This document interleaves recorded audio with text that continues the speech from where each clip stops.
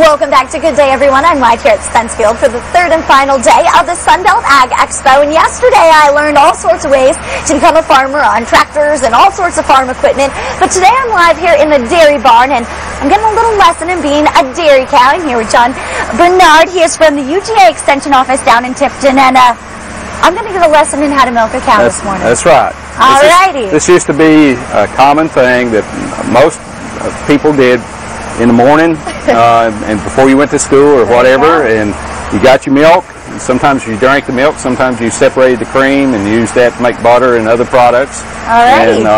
But we're going to get a quick lesson here. Okay. All right, so we're here with Lisa. Yes. And she's perfectly okay and going to be comfortable during the whole process. She's going to be fine. She's going to be fine. I'll try not to squeeze her too much. That's right.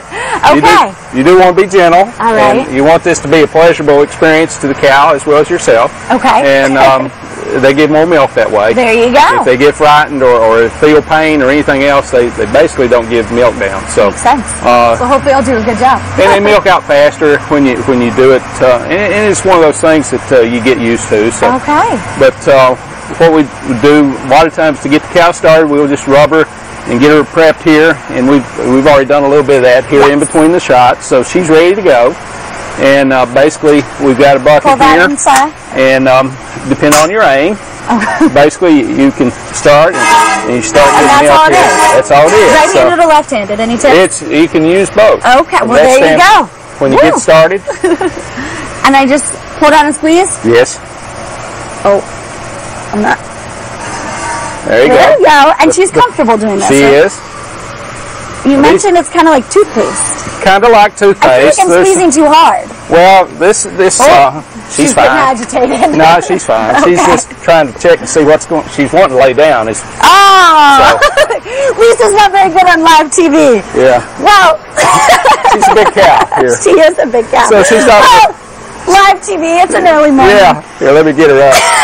Come on, girl. She weighs about 1,600 pounds, so you just let her sit down if she wants to sit then. Come on.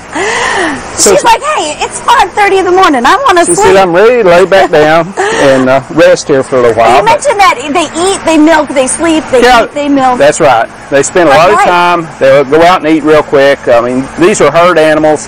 They like to go out and eat very quickly, and then they go someplace and lay down, and they regurgitate that cud and chew it. So if you hear somebody talk about chewing the cud, well, that's what she's doing 90% of the time.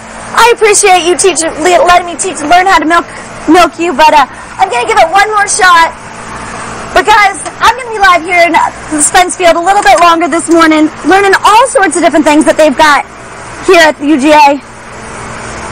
There you go. I can be a dairy cow, a dairy milker. I won't be a cow. That's right. We'll be back with more Good Day after this.